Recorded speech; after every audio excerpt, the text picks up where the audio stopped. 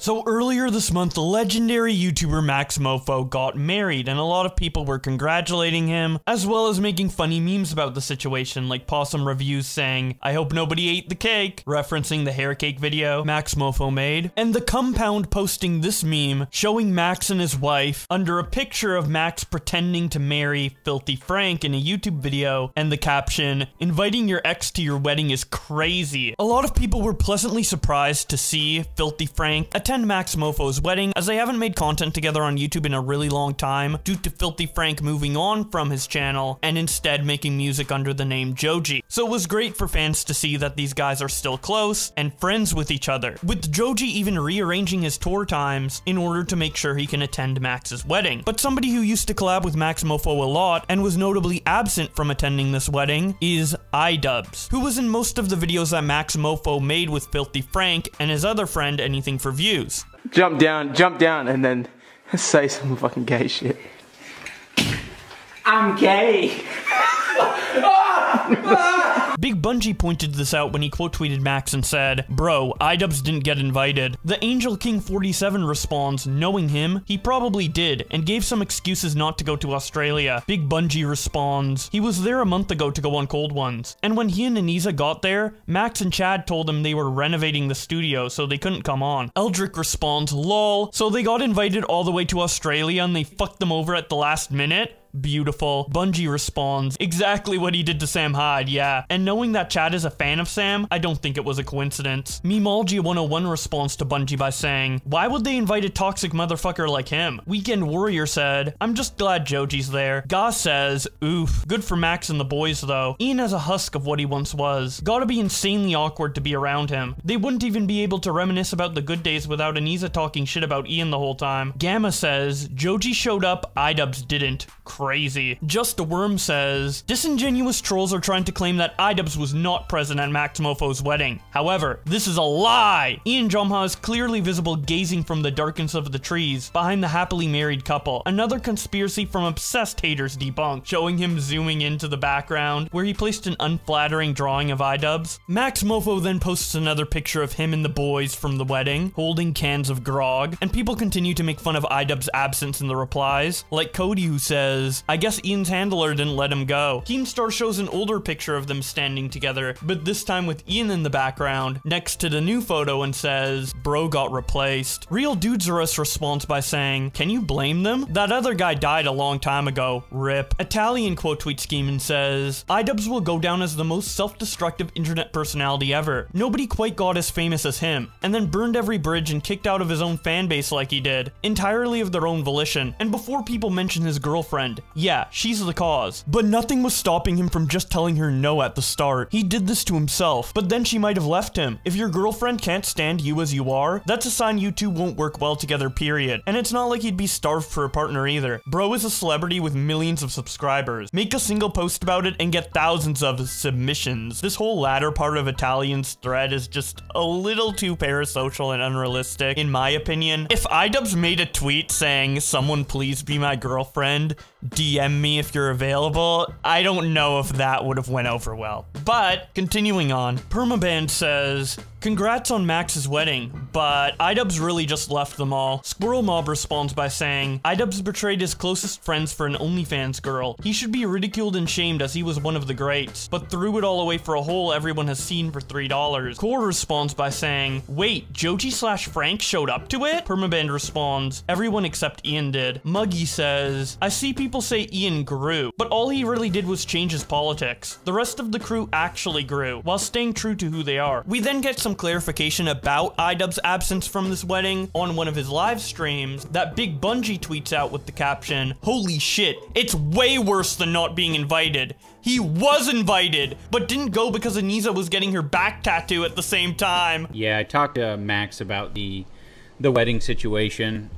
When he was first fucking sending out invites, I was like really uncertain of how that was going to work out, because I had some kind of important plans here in the States. So we went a month earlier to kind of, you know, give him and Kat our well wishes. That's why I was in Australia, and it's kind of also why we didn't do Cold Ones, is because he was ramping up for his wedding stuff. Problemagic responds by saying, he says really important stuff in the States. Does he really say it was for the back tattoo? Big Bungie responds, what else could it possibly be? It's not so important that he can't do weekly uploads, podcast episodes, and streams, but it does mean they can't leave the country. The tattoo was being done in the same time frame, ergo, it was probably the tattoo. Cyber responds by saying, I strongly dislike iDubbbz and Aniza, but this is faulty logic. Big Bungie responds, nah. Robin Suda says, if my friend told me that I couldn't go to his wedding because my wife had to finish her back tattoo, and I had to film a podcast with her that week, I don't think I would be alive today. Top Orange says, I could be wrong, but Joji potentially sacrificed a lot of ticket sales by scheduling his tour around Max's wedding. All iDubbbz had to lose is his wife's trust, and I doubt he has that anyway, lol. Spinelessness says, seems like their friendship is basically over. Anime Profile Pic says, Ian really has become the personification of this tweet, showing a tweet that says, people always be like, what zero pussy does to a motherfucker, but I've seen what pussy does to a motherfucker,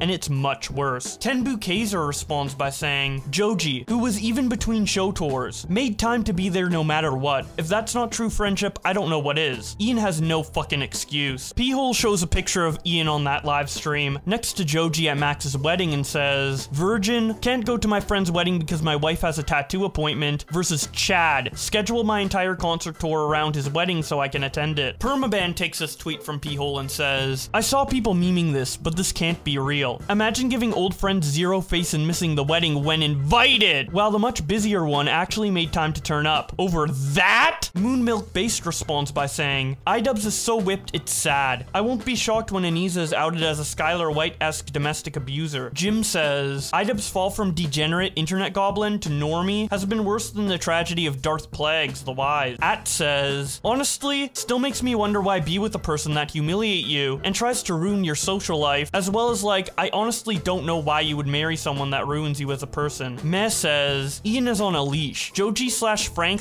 / Pink Guy is truly free. Simple as. Revenant Remios says, honestly, I'm surprised Ian still has people that consider him a friend. Yuri Bird says, nah, Ian is whipped by his wife. There is no other possibility. Daniel says, based Joji versus Cuck Ian. Bulwark15 quote tweets Big Bungie's tweet where he showed the iDubbbz stream clip and says, it's incredible how many of iDubbbz's poor life choices just come down to, Aniza said so. Man at Arms responds by saying, there will come a day when he realizes Sam was right, and it will be far too late. Pandemonium Comics says, some people have one bad day, others just have one bad woman. Beholder says, dude looked at Will Smith's marriage and said, hey, I want that for me. Meme Space 9 says, imagine how many other events he's missed because a guy was working on his wife's back. Offended Duck says, Joji's scheduling an entire tour around his friend's wedding. Meanwhile, iDubbbz doesn't want to leave his house. Joji is a real G. Big Bungie then adds more to the story when he shows these Discord messages from Aniza and says, turns out he didn't go to Australia to congratulate Max. He actually went to get another tattoo. Hashtag Tattoogate never ends. These DMs are from the 10th of October, and it starts out with Aniza saying, I think we got food poisoning from the hot pot we had last night. I feel so bad. Ian's on a plane right now because he's getting a tattoo from someone that's out of town in Australia. Just a day trip. I woke up and ran to the bathroom, and then looked at my phone and Ian said, I think my IBS is triggered by stress. And I was like, uh-oh. Having food poisoning on a plane is hell. I should have known better than to be trusted to boil my own food. Just Worm responds to this by saying, wait, so Ian left by himself for just one day in Australia,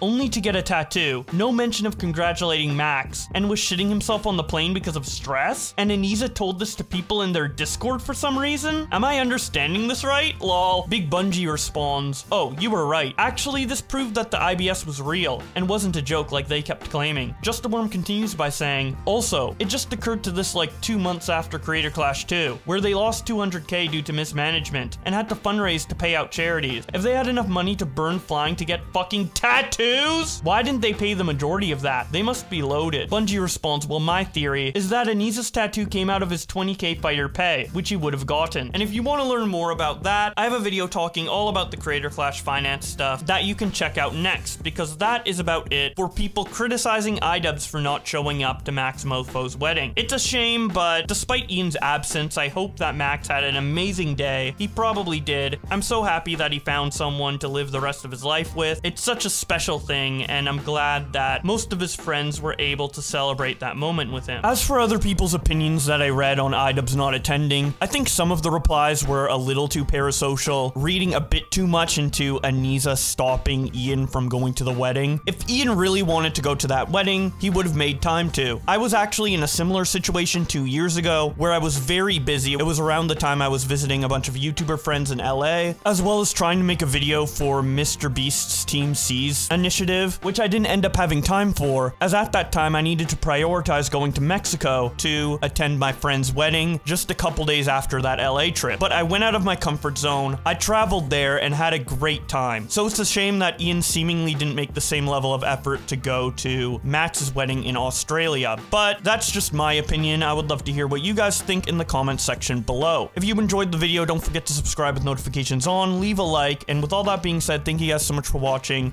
and I'll see you in another video.